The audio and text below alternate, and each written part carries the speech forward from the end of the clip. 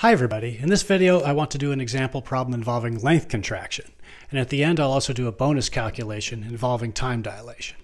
Alright, here we go. So imagine we have Earth and planet Z, and imagine that Earth and planet Z are at rest with respect to each other, and that the separation between Earth and planet Z, according to both Earth and planet Z, is 100 light years. And let me explain what 100 light years is. 100 light years is 100 times the speed of light multiplied by a year.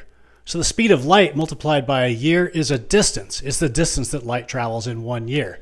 So 100 light years is basically 100 times the distance that light would travel in 1 year. All right, so this is a distance. Okay, you might say, well, wait a minute. Planet Z is orbiting around its host star. Planet Earth is orbiting around the sun. Those host stars might be drifting apart or drifting closer together. What about all of that? Okay, those are good questions. First of all, the relative drifting apart or getting closer together will be relatively tiny compared to this 100 light year distance. 100 light years is a cosmic scale distance.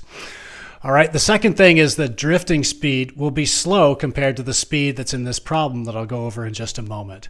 And that's the same not only for the drifting speed, but also the orbital speed. Okay, so let me continue describing the problem.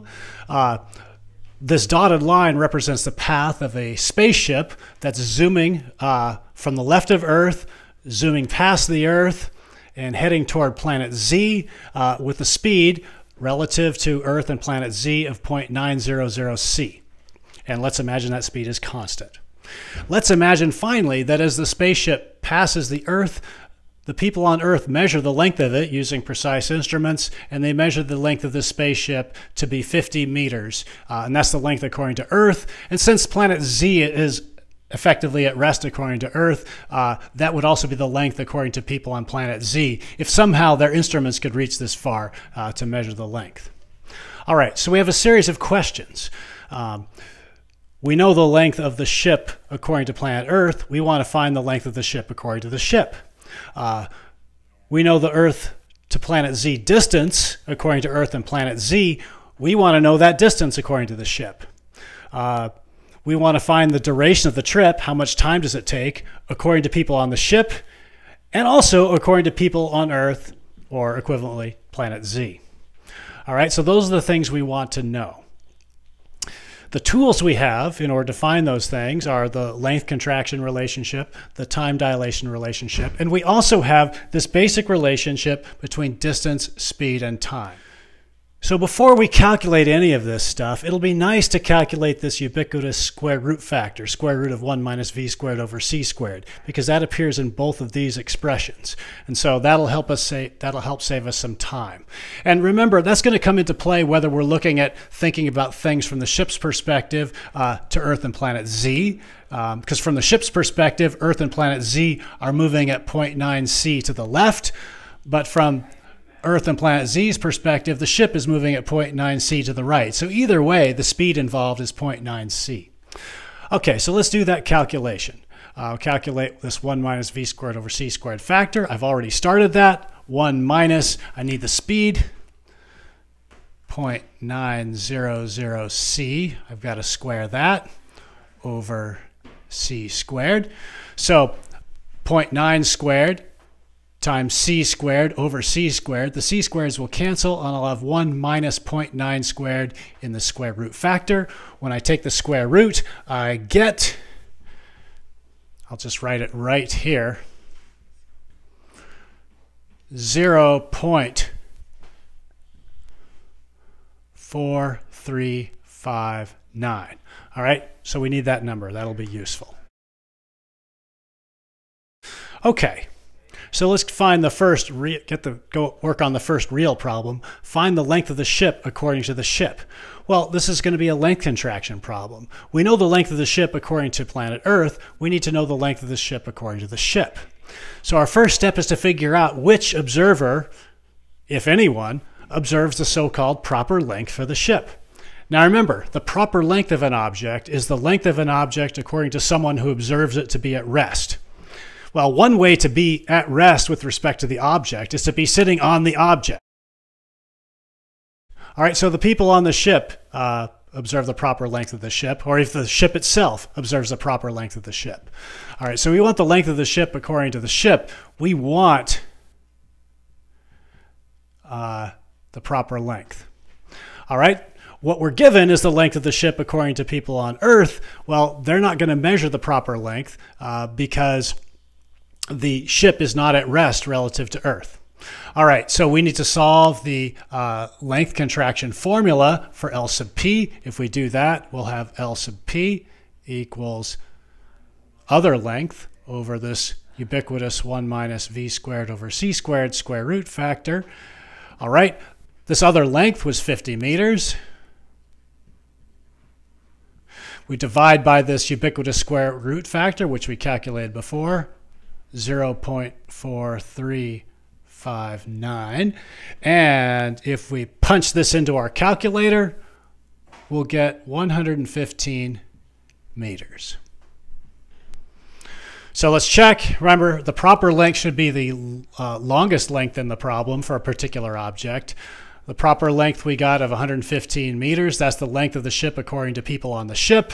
The ship is zooming past the Earth, so the people on the Earth find that to be contracted down to 50 meters in length. Both of those are real lengths. For the people on the ship, the 115 meters is the real length. For the people on Earth, the ship really is 50 meters long. Okay, next, let's find the Earth to planet Z distance according to the ship. Now, the Earth to planet Z distance, according to Earth and planet Z, was 100 light years.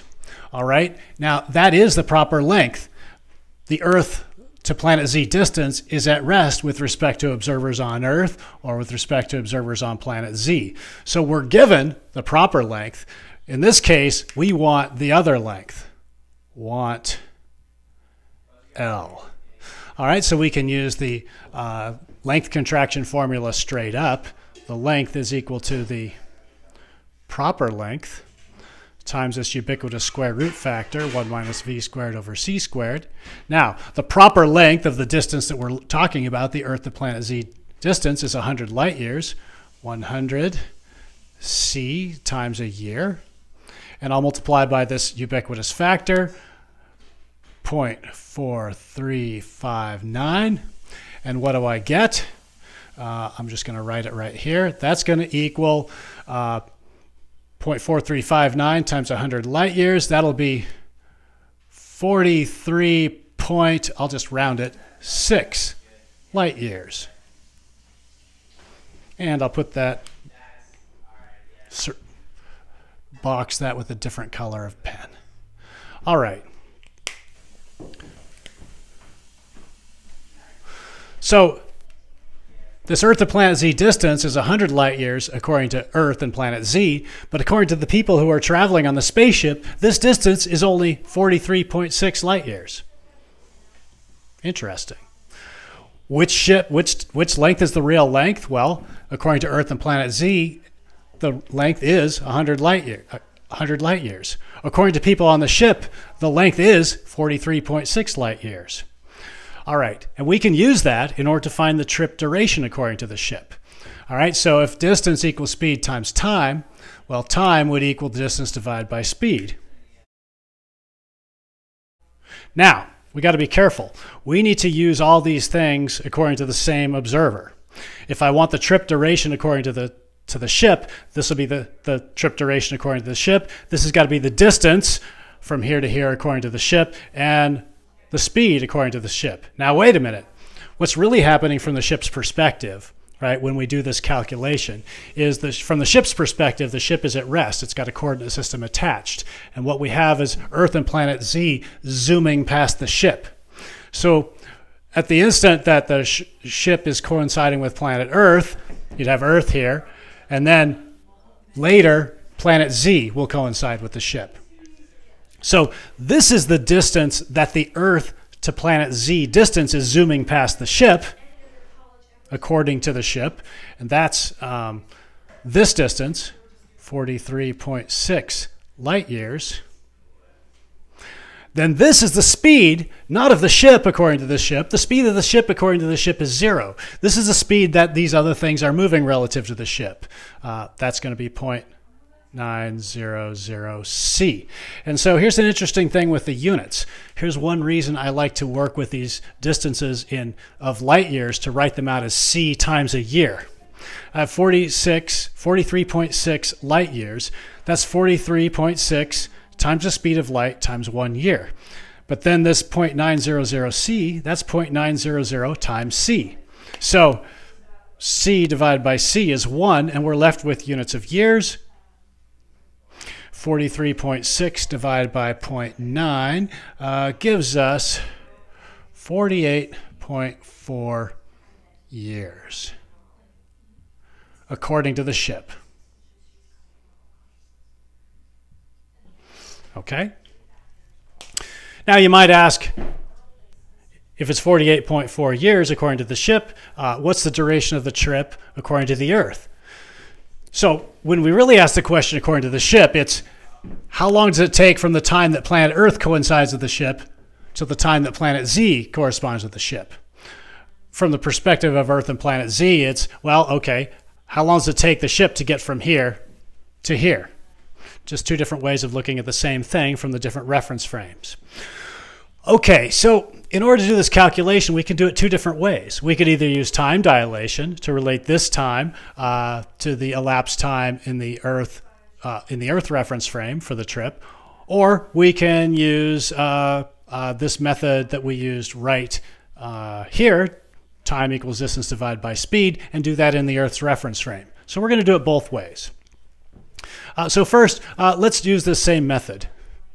We can do the same calculation, but from the Earth reference frame. So time in the Earth reference frame for the ship to get from Earth to planet Z, the elapsed time, will equal the distance from the Earth's reference frame that the ship has to travel, divided by the speed at which the ship travels, all according to Earth. So this time will be according to the Earth. The distance is how far the ship's got to go according to Earth.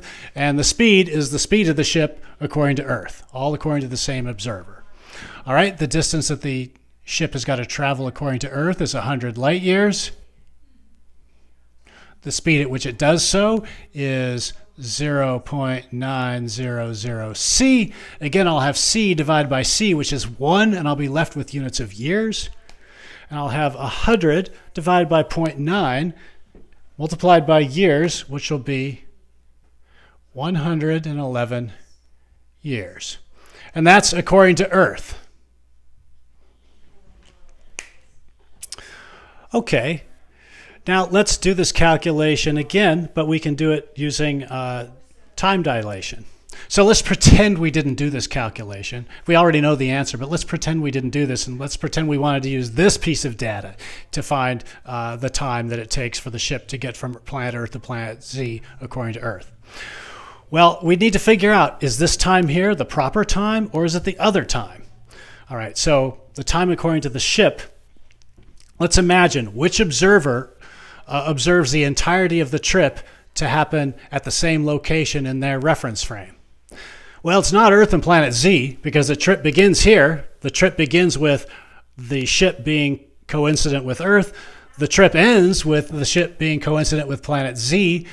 Those two endpoints of the process are not at the same location. So Earth does not observe the so-called proper time. What about the ship? Well, according to the ship, the trip begins when Earth is at the ship, and then Earth moves, and the trip ends when planet Z is at the ship. So the whole duration of the trip occurs at the location of the ship according to the ship. So this 48.4 years according to the ship is the delta t sub p, the so-called proper time interval, in our time dilation calculation if we choose to do one, right? Because the definition of the so-called proper time is the elapsed time according to an observer who sees the whole process, or observes the whole process to happen at the same location. That's the ship. Okay, so with that, we can use the time dilation to try and find the time according to Earth. That's going to be, so what we want is delta t, the other time. So we can use the time dilation formula. Delta t will equal delta t sub p over this square root factor. Delta T sub P is 48.4 years. The square root factor we calculated before, that's 0.4359. If we take 48.4 years, divide by 0.4359, and work that out on our calculator, we will get a time of 111 years. And you can check that on your calculator. These are the same, so that checks out. All right, so a couple of important points are in order here. First, length contraction and time dilation are sort of a part of some larger whole. If things are strange with length, so to speak, we should expect them to be strange with time, because distance, lengths that is, and speeds and times can be all related through this distance equals speed times time relationship. All right, so it turns out in special relativity that space, that is distances, and time are part of a larger reality that we call space-time. The second more practical point is often there's multiple ways to solve a problem, right? So when we worked through all of this, we got to this point and we wanted to calculate the trip duration according to Earth. We had two different ways to go. If I had given you all these parts of the problem and said do them in any order you want, there's lots of ways you might have gone.